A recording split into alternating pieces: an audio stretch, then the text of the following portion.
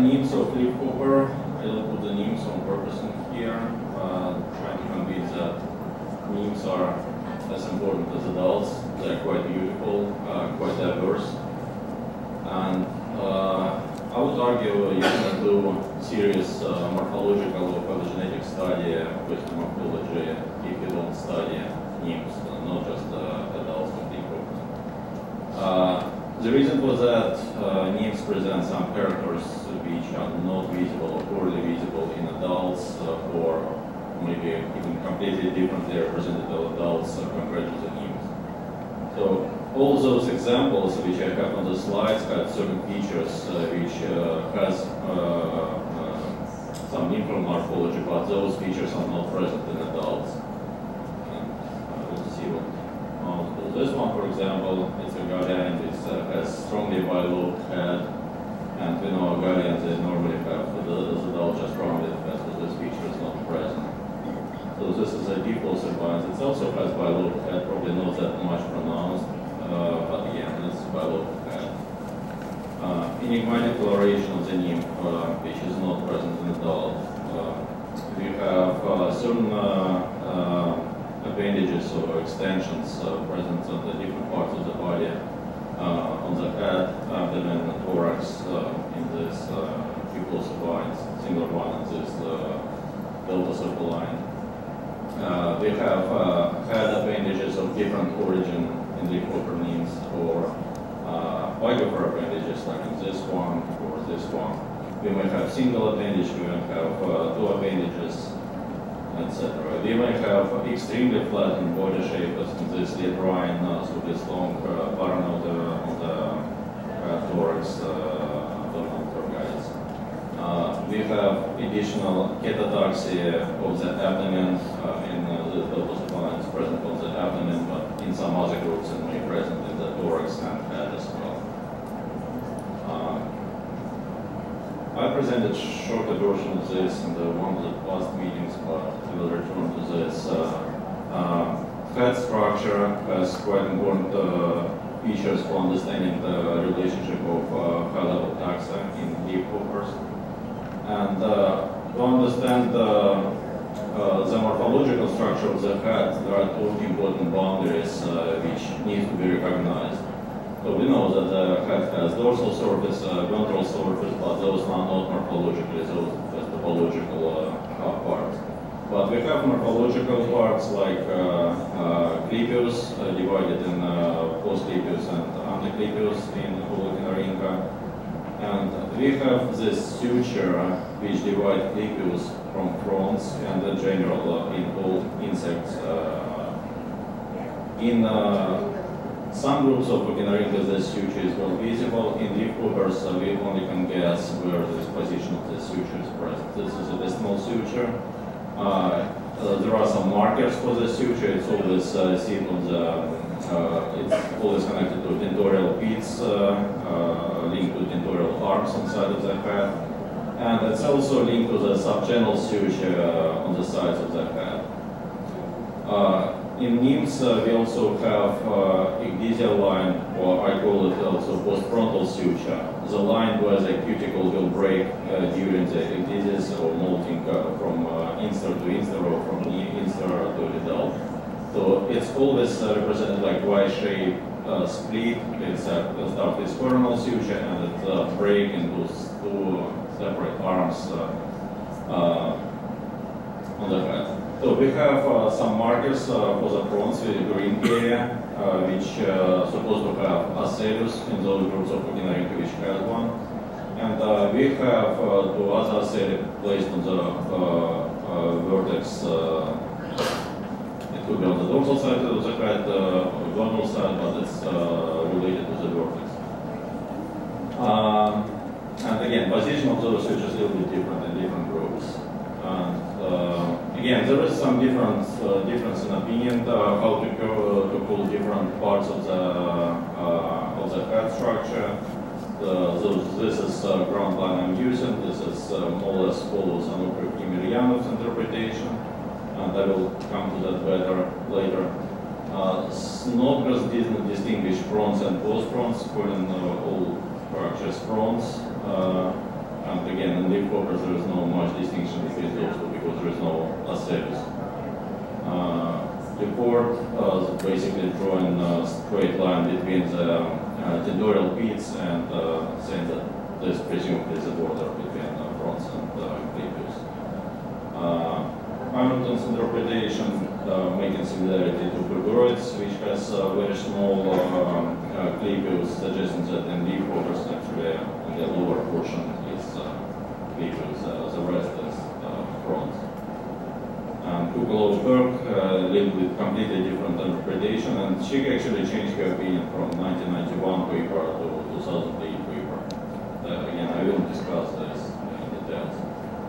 Just to make comparable structure of the head, this is a Urbana-Champaign head. And so we have very small clypeus in the lower part of the face. We have fronts, which has ascellus in some of the groups. And large portion of the face is actually, I would say it's post-fronts. Anopher suggests a different terminology. They notice that the dorsal part of the head, like this sexual species, has different cuticle structure, so they suggest a different origin of the basal and frontal part of the head. So they come with the terminology acrometope for the frontal part, according that it's part of the larger metope area, and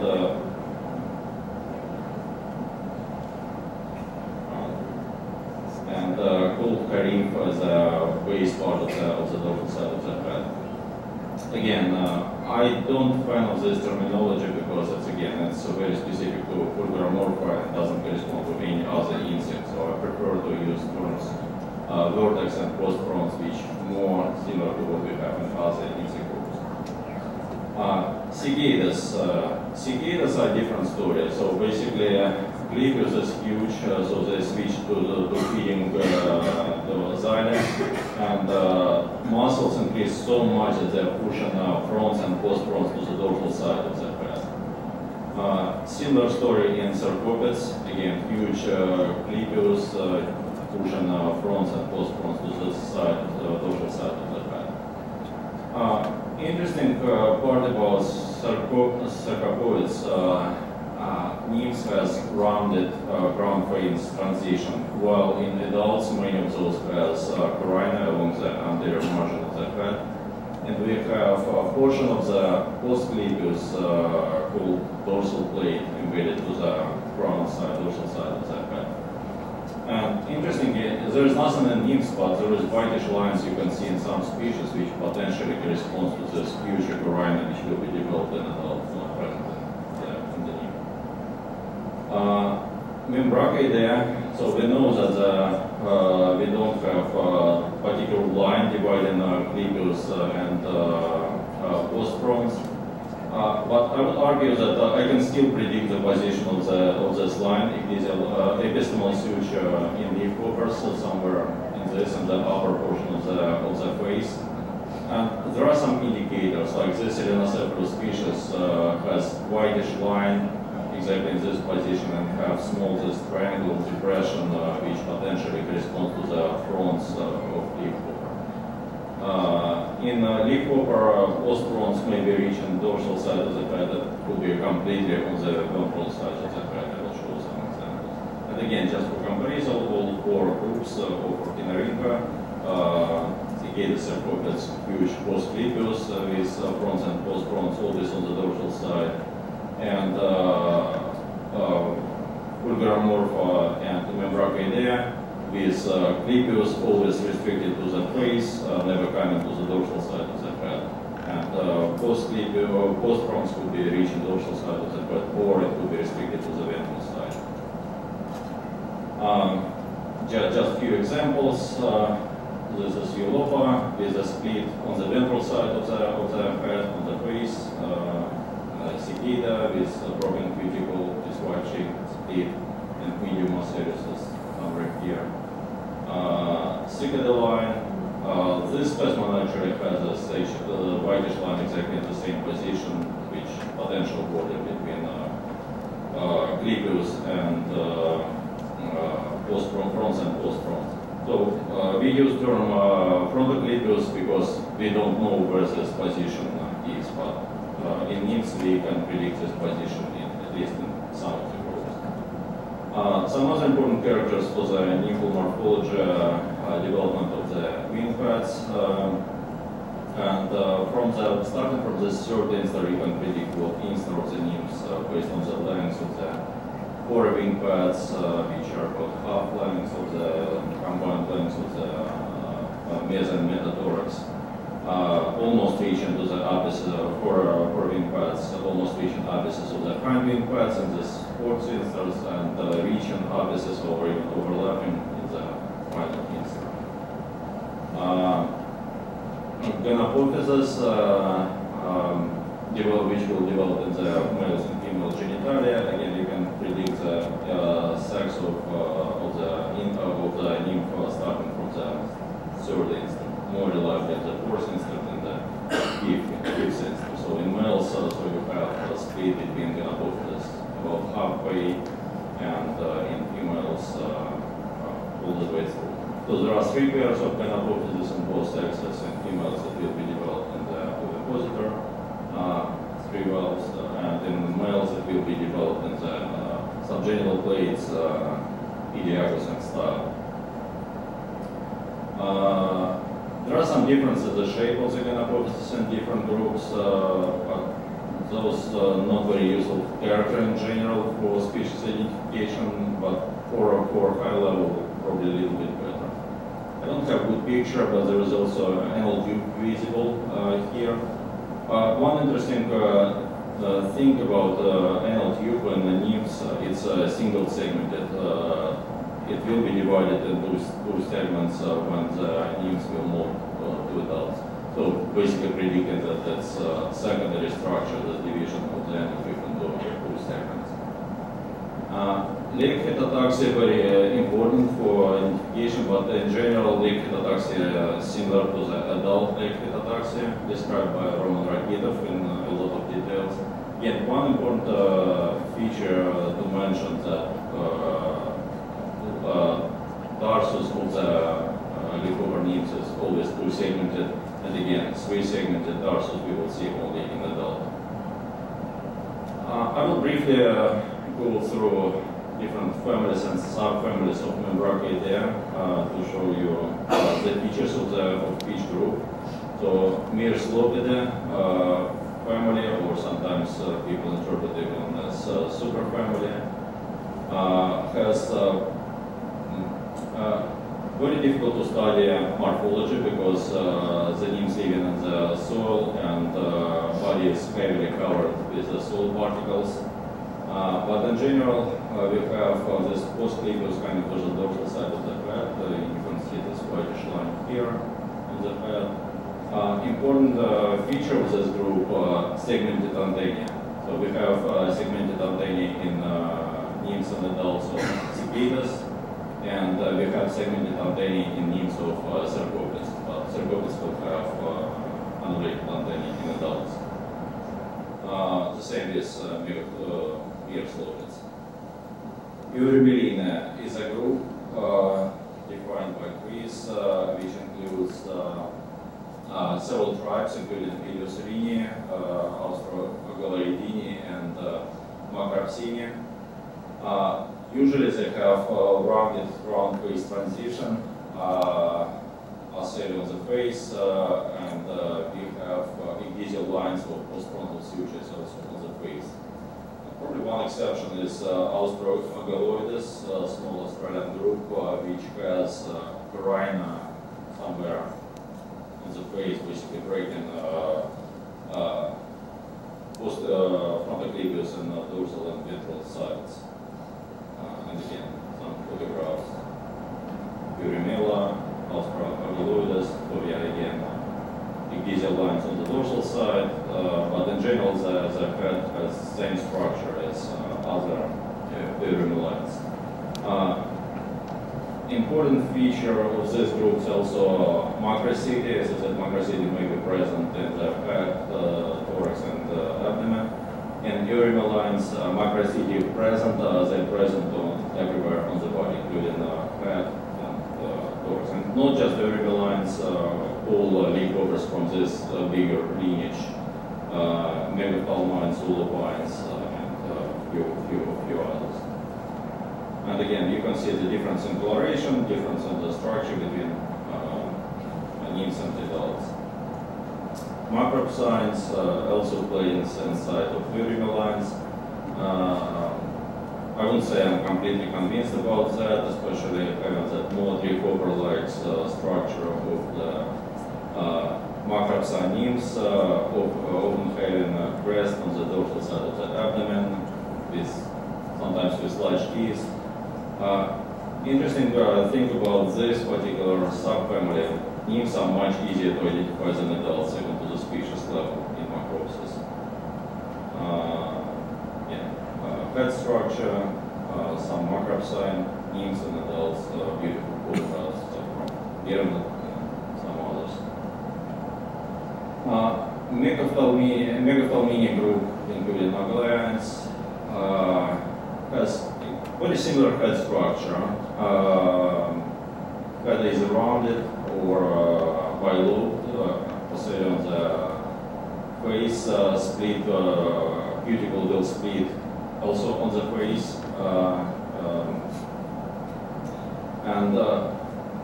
You can say that the cuticle split on the face of the leafhopper nymphs when you see bilobed head. It's basically always correlated. If you have two lobes on the nymphs, it's always related that postfrontal suture on the face.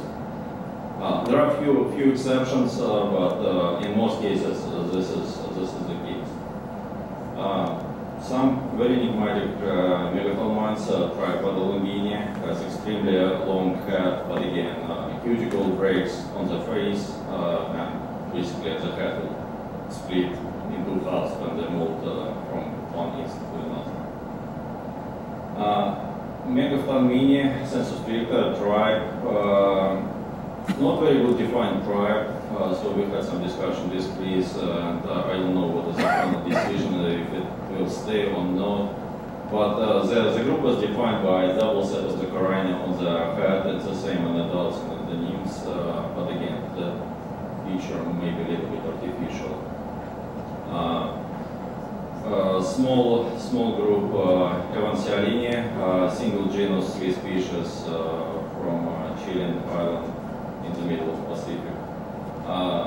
Again, it's soil-living insects. You don't see much in the morphology because entire body covered with the particles, and I didn't have much material that I didn't even want to clean the insects to see that. But again, it's in general the same body structure except with this hammer-shaped head. In general, the nymphs is very fit to the groups pretty well. And again, some photographs, Agalians, the typical one with rounded head, and some unusual forms with bilobed head, with elongated head, etc. Ulopine, same general lineage, group of leafhoppers with postfrontal suture on the face, so cuticle breaks on the face. The difference of this group are series on the dorsal side of the head. In this group, I don't see much of the indication where epistemal suture is aligned between the clippus and postfronts could only predict, because in all leafhoppers it's about the same position. One unusual tribe, so for Galians, has apparently differently developed head. It's also bilobed, but a small portion of the frontal clippus reaching dorsal side of the head. So you can see on the photograph here. My explanation for this one is not the same anterior carina as in other ulopines. It's probably enlarged antennal ledges in these groups which form anterior margin of the head. And again, Australian group and from Southern Africa, Cephalinia group is extremely long head, but again, you can see that cuticle will break here on the face again. Head will split into a portion when the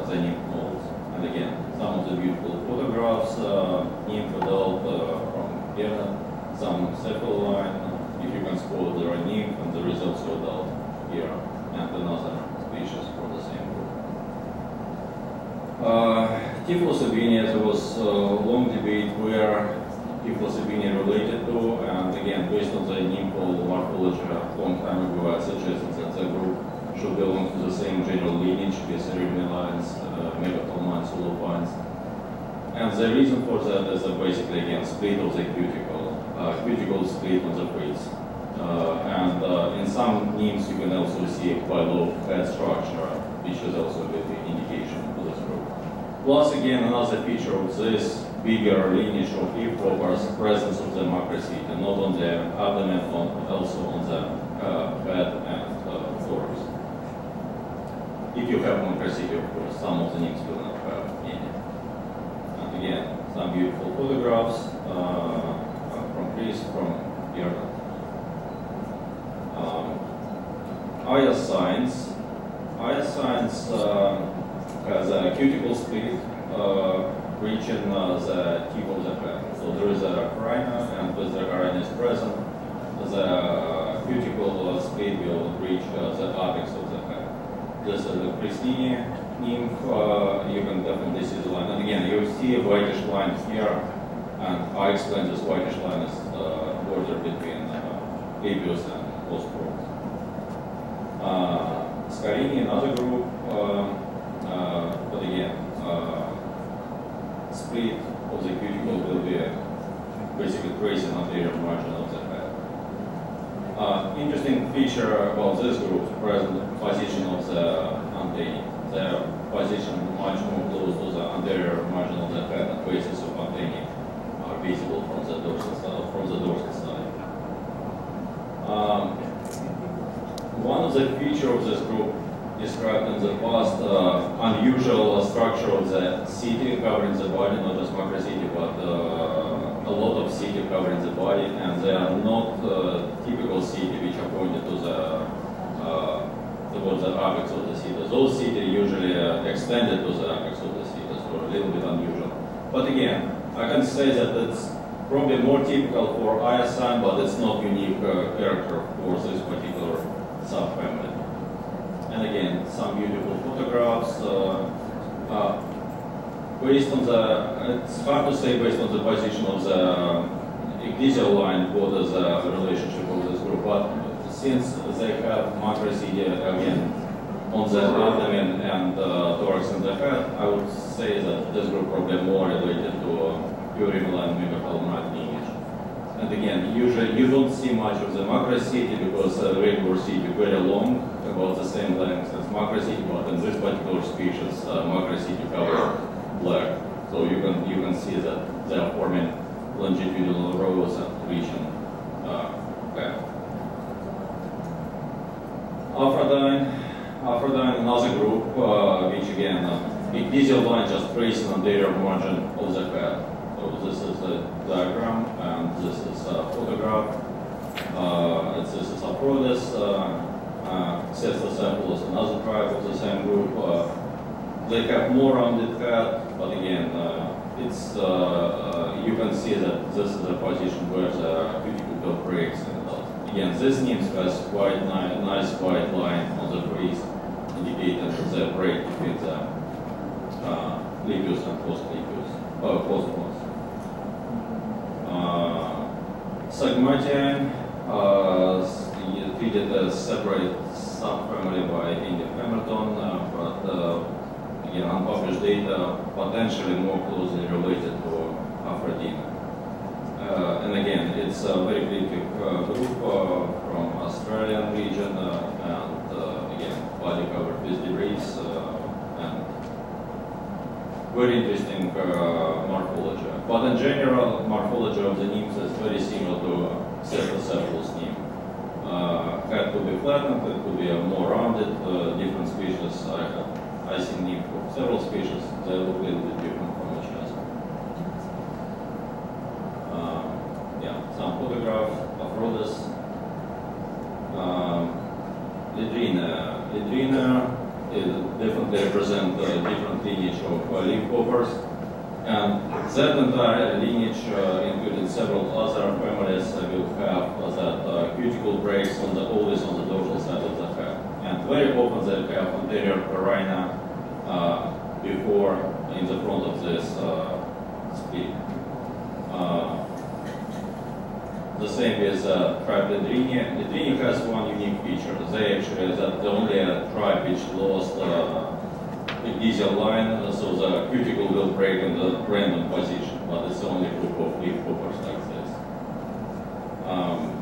One of the nymphs here don't belong to Dmitry for a recent change by that guy.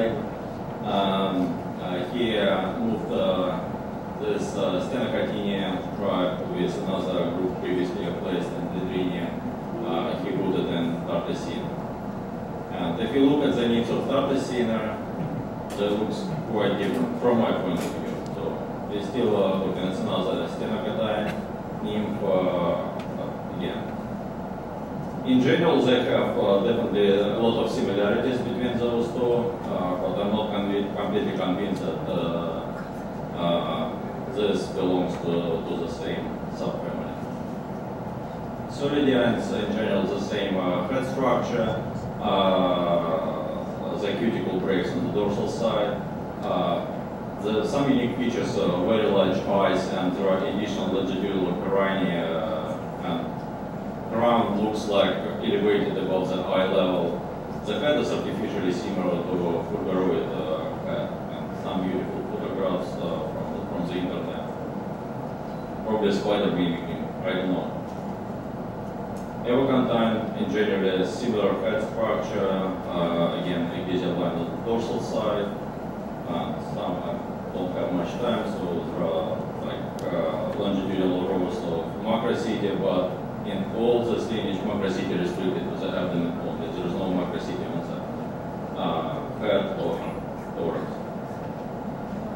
Neosolidians, again, very similar. I'll just quickly go through the images, macrocytia on the thorax only.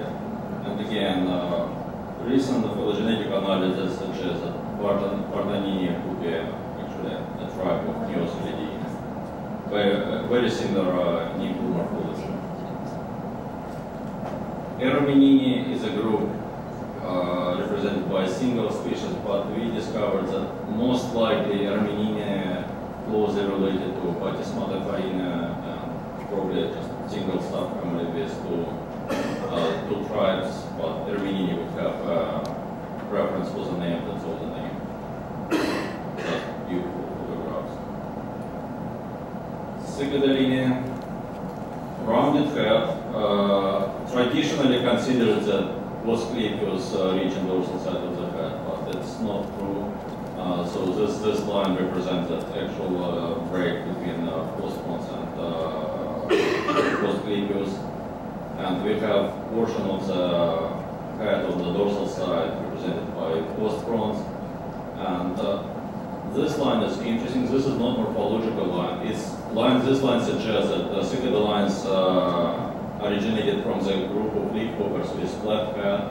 So these lines only represent ancestral anterior carina of the head, which get lost in CICADELLIDEs, probably switching from the cryptic life to more free viewing. This group is very interesting. Prairie one tribe, which has this long appendage on the head, not always present in adults, and the origin of this appendage is quite interesting. I lost one of the slide image, but doesn't matter. This long appendage could be represented only the fronts, small triangular structure of the leafhoppers, but in this group it's getting extremely huge. Some beautiful photographs. Ilesign, another group of leafhoppers, very small group, and also has very elongated head appendage, very similar to CICADELLIDEs, probably the same origin. But again, just those two subfamilies which has this appendage in their head. Some photographs of the Ilesigns. Neonine, small group, probably the same group because cuticle breaks on the dorsal side of the head. There's nothing more special about this group, just very robust and small size NIMPH. The dorsal circle line, I will just show the photographs, but the same critical breaks on the dorsal side. Very diverse group in the terms of the head. It could be rounded, it could be a flat head, it could be with carina. Carina of the position is different in different, so it's looked like in the evolution of leafhoppers, the head get flattened and rounded multiple times during the evolution. And each time it gets flattened, the position of the carina is different. So it's just, you get so much when you look at the names. Again, a lot of photographs, very different, but there is some similarities between them, of course. And of course, understanding the names can help understand wisdom. So we have certain names in the number which could be potentially identified. Several people ask me if I presented something on the database. I will not, just show that if somebody didn't see the new website, so all the data coming here. And now it's through a collaborative project because the database is online database, so we have people joining the group. And if somebody wants to contribute something to the website, distribution, images, anything,